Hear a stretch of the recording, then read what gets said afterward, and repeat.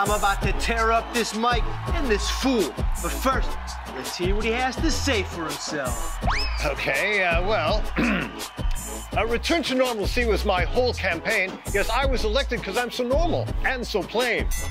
That's it? Step aside, son. Well, I'm a rough rider, and more than you can handle. Your whole dumb career was nothing but a scandal. Giving cabinet jobs to your buddies back home who were taking big bribes for the oil in the dome. Yeah, that's right. I'm talking the Teapot Dome scandal, y'all. Boom! Okay, sure, there was that. But did you know? Well, I'm the ladies' choice because I was elected by the women. Yes, 1920 was the first election they could vote in. Oh, don't worry. We know you love the ladies, because after you died, we learned about your babies.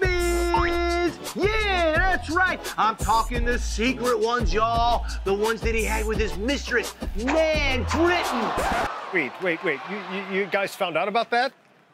Gulp! Oh, boom! Mic drop.